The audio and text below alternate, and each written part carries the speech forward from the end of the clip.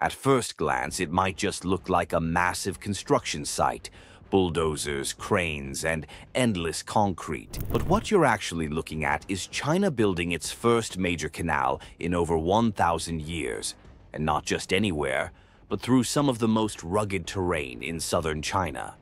You've probably seen how fast China builds bridges that stretch across entire valleys and railways that cut straight through mountains. But this time, they're doing something different. This is the Pinglu Canal, one of China's most ambitious infrastructure projects in recent history. It stretches 134.2 kilometers, just over 83 miles, starting from the Shijin Reservoir in Hangzhou and ending at the Xinjiang River, which flows into the Beibu Gulf. That final connection is what makes the canal so important. It turns landlocked areas deep inside Guangxi into potential export hubs. China has a long history of building artificial canals. The most famous, the Grand Canal, is over 1,700 kilometers long and helped power the country's economy for centuries. It allowed grain to flow from the fertile south to the political capitals in the north and played a key role in unifying the country's transport system during the Sui and Tang dynasties. But after that golden age of waterway construction, China shifted focus toward roads, railways, and air travel, especially in the 20th century. Water transport took a back seat. For over 1,000 years, no new major man-made canal was built. So why revive the idea now? Because China's economic map has changed.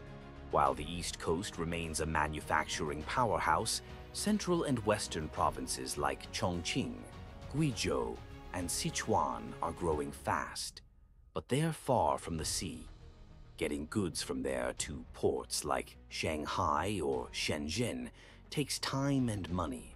A canal offers a more efficient alternative. It's cheaper than rail, uses less energy than trucks, and can move massive amounts of cargo. The Pinglu Canal isn't just about reviving old traditions, it's solving a very modern problem. Just like the Grand Canal once reshaped ancient China's internal economy, this one is being built to connect a new part of the country to the global market. This project isn't just about pouring concrete, it's about logistics, strategy, economics, and yes, politics. On paper, digging a 134-kilometer canal through mountains and hills sounds like overkill, especially in a country that already has some of the world's busiest highways and most advanced high-speed rail. But this isn't about flashy construction. It's about fixing a real logistics bottleneck. Much of southwestern China, places like Guizhou, Yunnan, and Sichuan, is packed with industries, factories, coal mines, steel plants, cement producers. But they all share one problem. They're landlocked. Getting goods to the East Coast can mean a journey of over 1,000 kilometers. It's slow, expensive, and depends heavily on overworked rail lines and highways. The Pinglu Canal changes that. It gives these inland provinces a direct water route to the sea via the Beibu Gulf in southern Guangxi, a huge win for businesses shipping bulk cargo. And it's not just a logistical fix.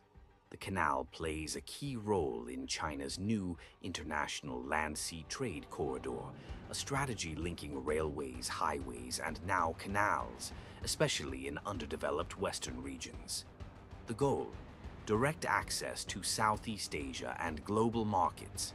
Shipping by water uses about 1/5 the fuel per ton of cargo compared to road transport.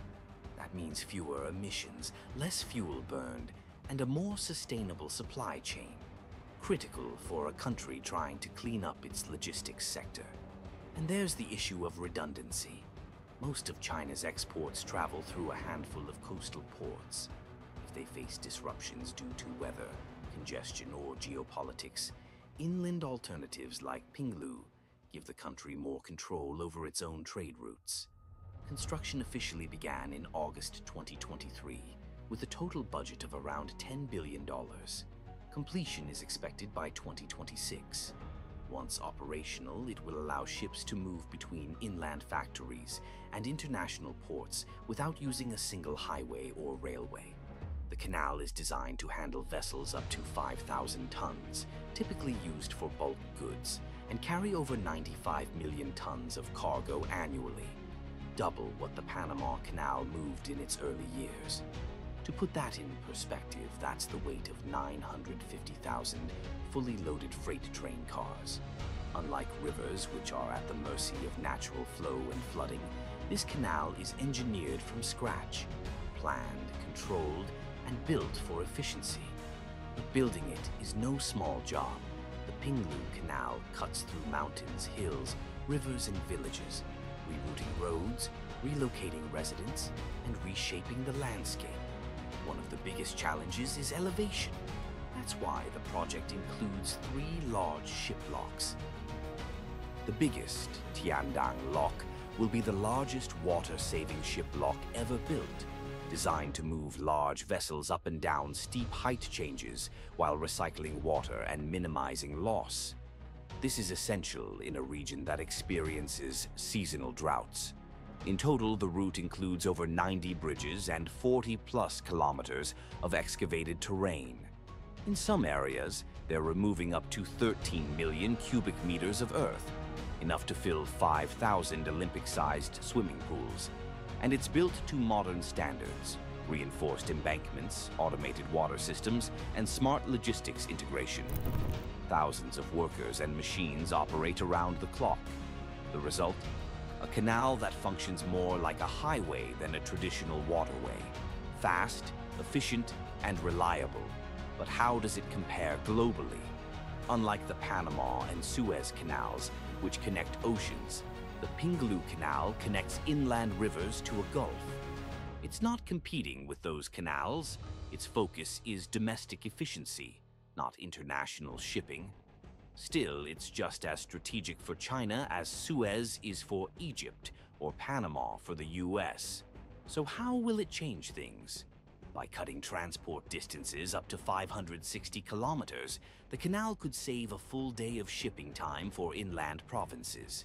Cities like Guizhou and Nanning could become regional trade hubs, with new industrial parks, logistics centers, and export zones already being planned.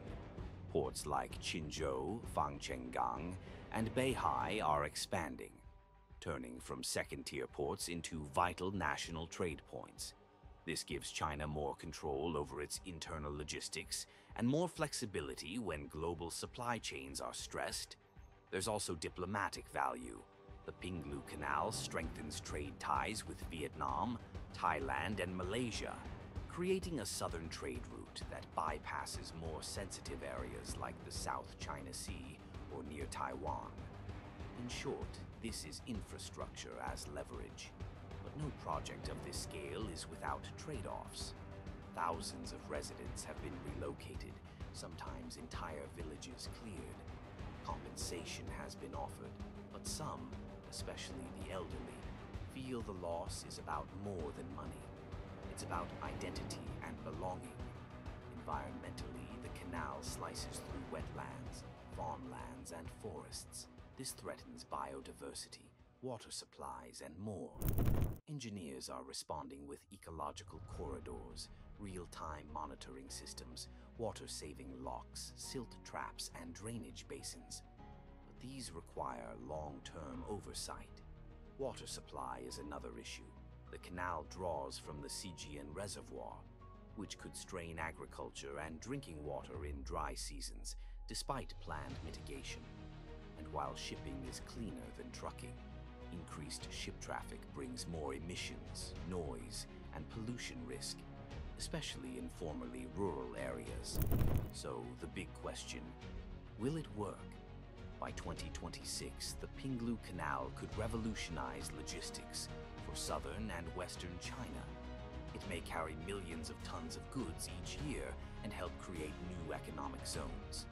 But risks remain: underutilization, high maintenance costs, climate impact, and long-term environmental challenges.